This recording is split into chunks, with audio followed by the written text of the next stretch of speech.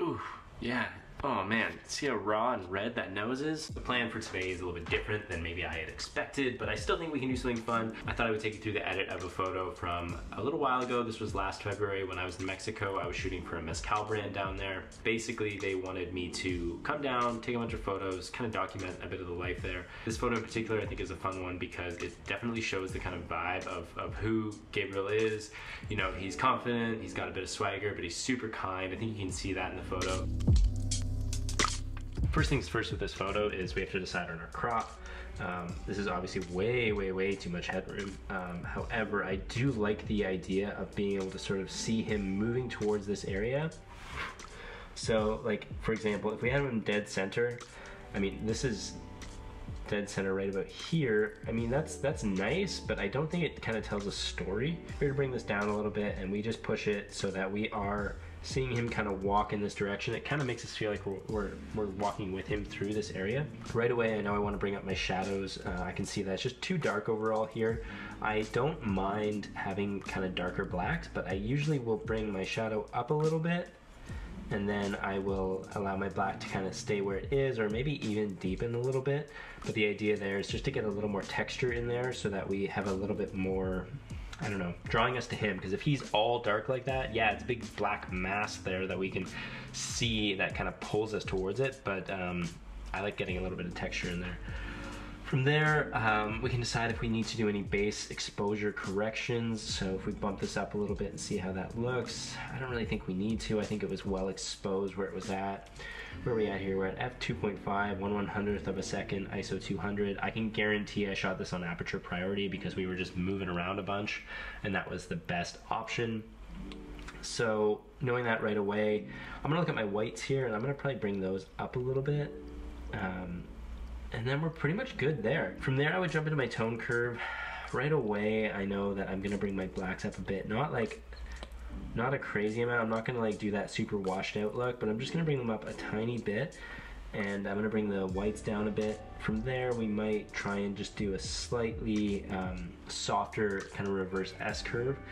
Now, this is gonna seem dumb, but what I like to do is to do that kind of opposite S curve and then just bump up my contrast a little bit. Let's bring that back. Yeah, I think right about there.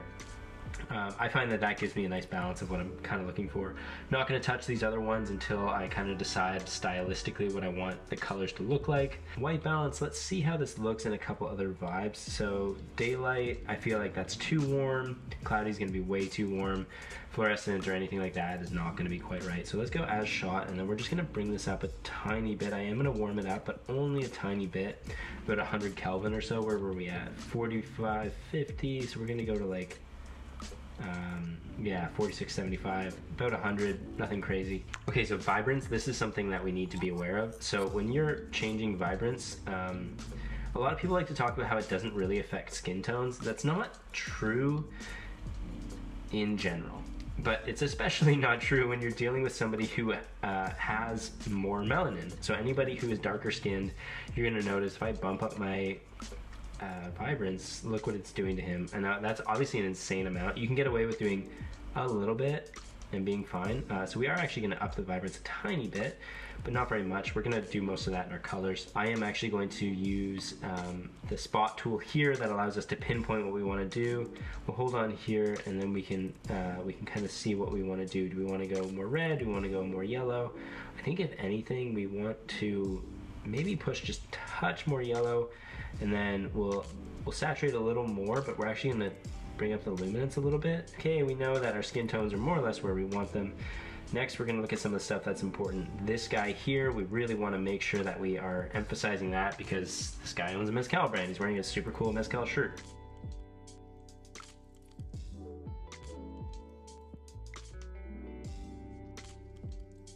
Okay, so from there, I would probably start doing some masking stuff here. So first thing I'm gonna do is I am going to go to a luminance range. I'm going to select there. I'm gonna refine it a little bit, right about there, and apply.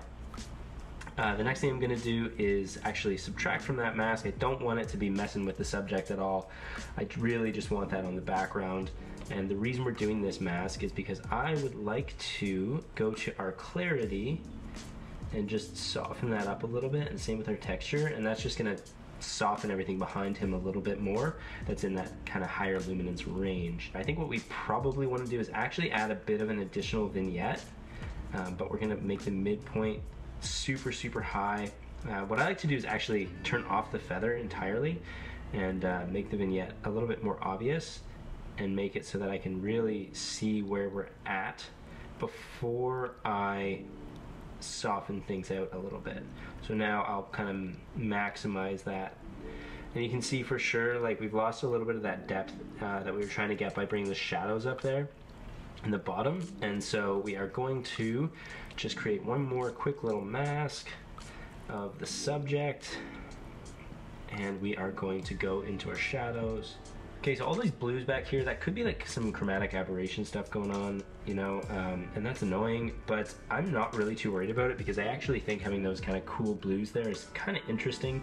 What we could do to kind of lighten that a little bit would be to just go into our color mix, and let's just see if we can bring that down a little bit. Yeah, we can soften that a little bit. We can push it a little more on the blue side rather than that kind of greeny side, and that's gonna chill things out a little bit. But we don't get rid of it entirely because I actually think it's adding some kind of interesting colors in the background. The last thing that we're gonna do here is go into our color.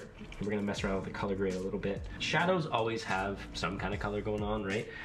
We don't want to make them completely devoid of any kind of color, so we're going to see what's going on here. To me, they're looking a little blue, so I might just emphasize that a little bit.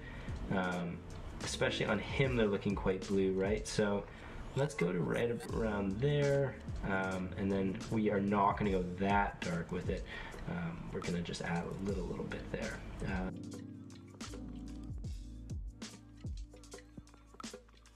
And then we can mess around with our luminance values and that kind of thing. So do we want to bring it up a bunch? Do we want to bring it down? I think bring it down a little bit.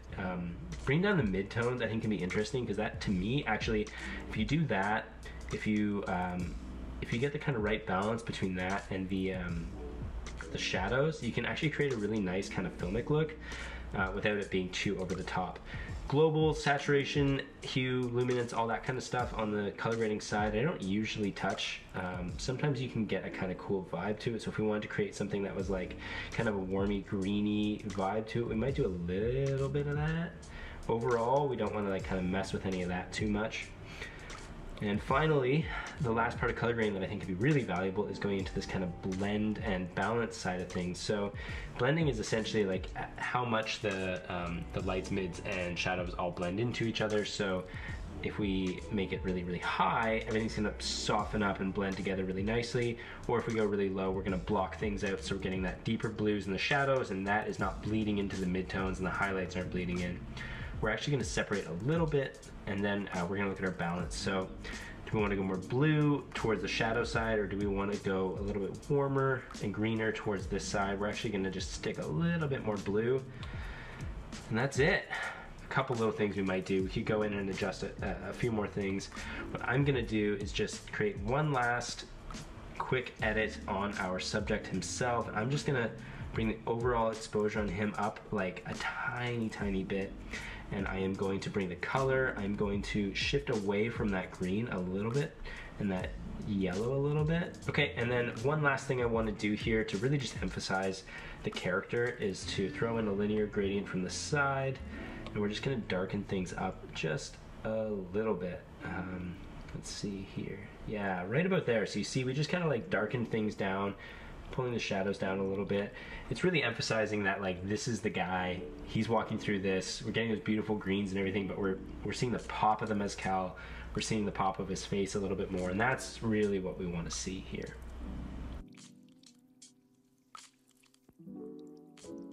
Okay, so hopefully I will recover quickly and I won't have this whole thing for much longer, and then I can go outside and have some fun. But for now, we're gonna be stuck in here editing photos and hopefully creating some more videos inside these four walls. It snowed so much that I don't think I could do much out there anyways, right, animals? Yeah, they're asleep. Okay, thank you so much for watching. Appreciate you. Peace.